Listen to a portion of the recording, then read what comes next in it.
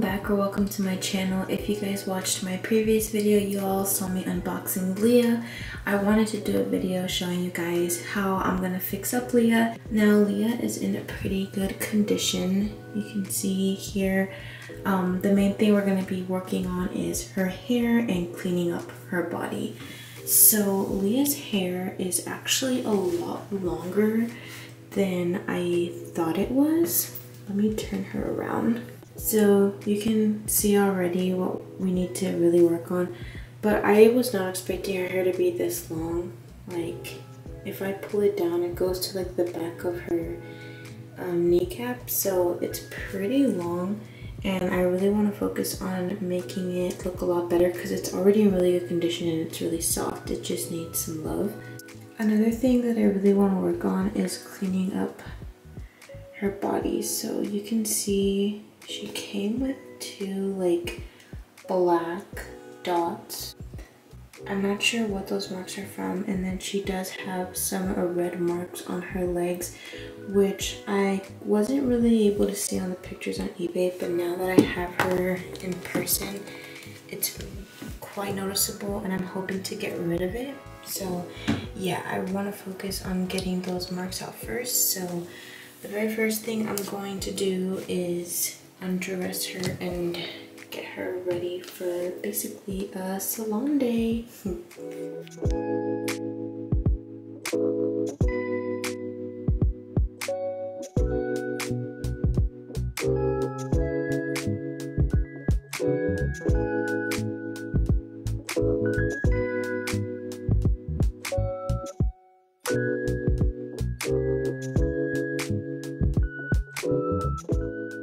Okay guys, so Leah is now all undressed here so we could see what we're working with.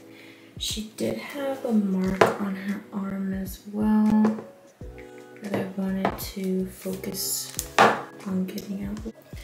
Alright, so I just put some hot water and baking soda in here. I think that I added too much water, but we're gonna see if this works out for Leah. So I was definitely right. I did end up adding way too much water and not enough baking soda. So now I know for future reference that I need to make sure to have these proportions right, because I feel like it definitely would have worked a lot better if I added in less water and more baking soda. But now I know, so yeah, I'm just going in with an old toothbrush and scrubbing it all over her body. It definitely did work on getting some gunk out, but not as good as it probably would have. So after I was done with the baking soda, I kind of just washed her off with some soap and water, and then I used the microfiber towel to get it off of her, and I'm being especially careful around her eyes because I don't want to get any water into her eyes. And that's pretty much all I'm doing here, is wiping her off to make sure she's all clean. So I just got done with the baking soda. It didn't do anything as far as removing the stains. I definitely feel like she's a lot cleaner. I went in with some soap and like dish soap and water. Sorry I didn't show that part, but I just feel like the baking soda made her feel all weird. So yeah, and this stain here is just water, so it'll dry. But now what I'm gonna do is get some nail polish remover and see what we can do about these really annoying stains. Okay, so now I'm going to be going in with some nail polish remover and a cotton ball on those really hard stains and see if it does anything. I'm not gonna lie, I don't have high hopes for this. It would work better if you had a magic eraser, but definitely right when I'm done with this video, I'm gonna go out and buy a acne cream gel because I heard that that works really well for removing stains. I just wanted to make sure that she's at least clean, like her body and everything, you know, because she is a used doll.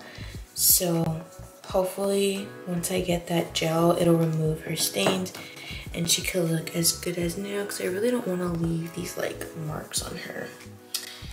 As far as the mark on her hand, it does look a little better.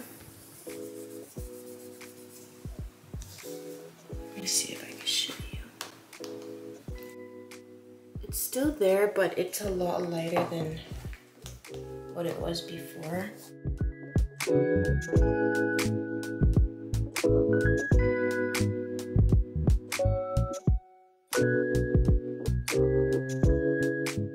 Okay, y'all, so ignore the wet spot. It's taking off something, although you can see the red is still really there. Like, I don't know what this is from. Like, it doesn't look like it's from clothing. It looks like it's from a marker. The black spot did come off a little, but as you can see, it's still pretty noticeable. So if anyone knows any tricks on what to do to get rid of these stains, please let me know. Okay guys, the next step I want to do, since we're gonna move on now to her hair, is grab something to cover her body. I'm using this microfiber towel to just wrap around her. It's okay if your doll's body gets wet, but I just don't want her body to get wet right now. So she's all snuggled up in here, and this gives me like the freedom to be able to really get in there with her hair. And what I'm gonna be using is just like literally the shampoo that I use in my hair. And then I'm just gonna run it under hot water and then cold water.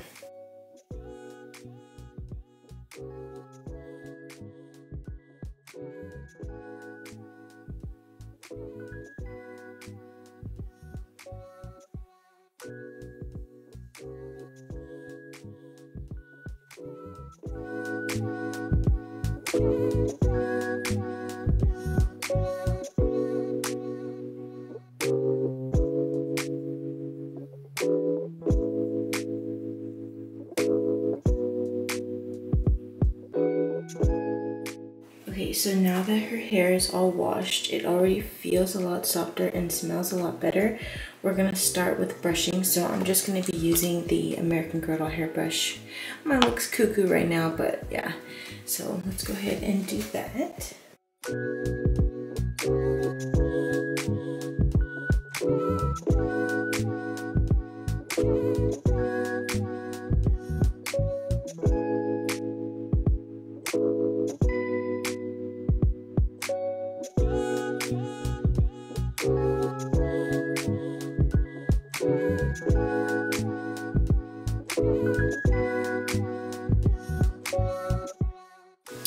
Alright y'all, so I just got done brushing her hair and it looks a lot better. I can actually like run the brush through it without it being knotted. And her hair, you can see it shine coming through. Her ends look pretty healthy. And overall, I'm just really happy. I can't stop brushing her hair because it feels so good and it smells amazing. So I'm gonna let this dry for just a little bit. I don't want it to be like completely dry, because I'm gonna be curling her hair using bobby pins, so I need it to be a little damp, but this is too damp, so yeah, I'll come back. I do have a tutorial up on my channel if you guys would like to see the exact steps on what I did on how to curl my American Girl doll's hair. I'll link that video down below for you guys, so it'll be easier for you all to find if anyone is interested. But basically all I'm doing is grabbing small sections of her hair and using a pencil to wrap it around and then securing it with a bobby pin on top. And the reason why you don't want their hair to be super wet while doing this is because, one, it'll take way longer to dry, and the hair is a lot slippery, and it makes it harder to grip around the pencil. So make sure your hair is damp enough but not too wet to the point where you can't hold the hair in place.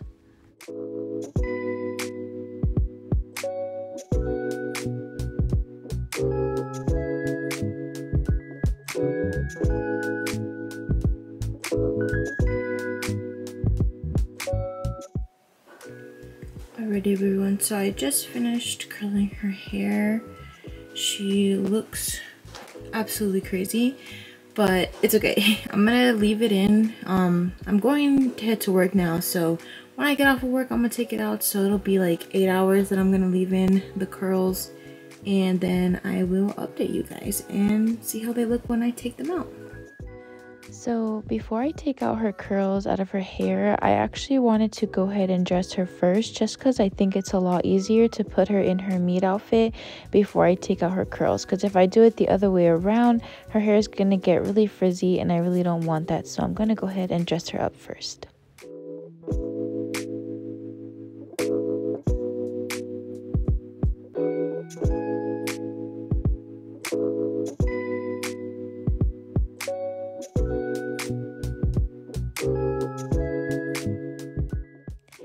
Okay, you guys, so here I am just taking out her curls. I think that this part is really satisfying, and I wanted to make sure that I got a good amount of clips in this video to show you guys how beautiful the curls came out.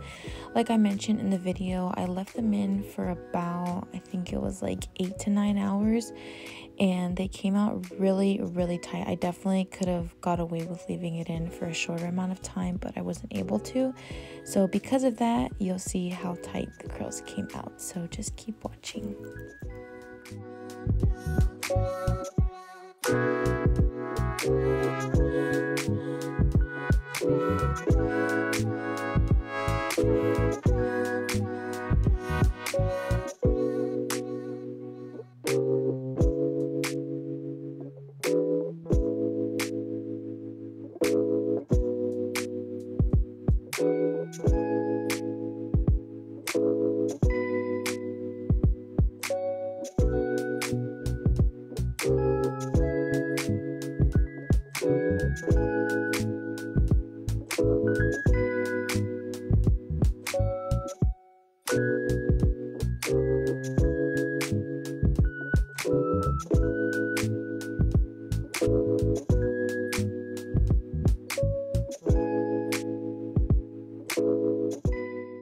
Okay, you guys, so I just took out all of Leah's curls, and wow, did her hair come out extremely curly.